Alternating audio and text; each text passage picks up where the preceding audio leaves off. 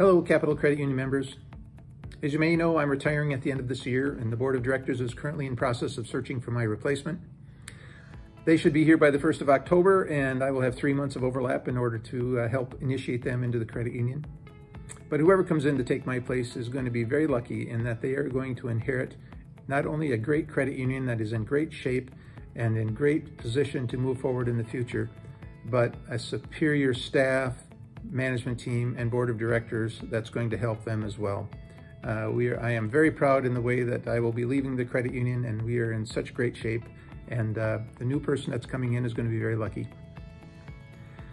Lots have happened in the last 32 years when I took over as president CEO of Pioneer Credit Union way back when we had 3 offices and were $50 million in assets, and we are now Capital Credit Union with 24 offices and $2 billion in assets.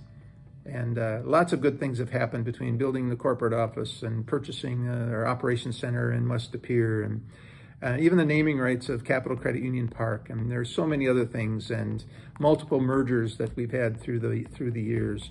But you know, the big thing, of course, was the merger that I initiated with Pioneer and Capital, and that facilitated that, as well as being able to be the successor president and CEO.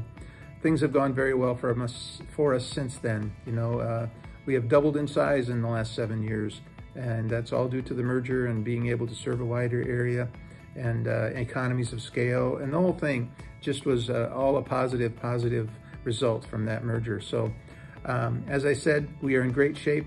I am going to miss our employees tremendously, miss my peers, and I also miss dealing with our membership. We strive to be the best advocates that we can for you, and I'm sure that's going to continue.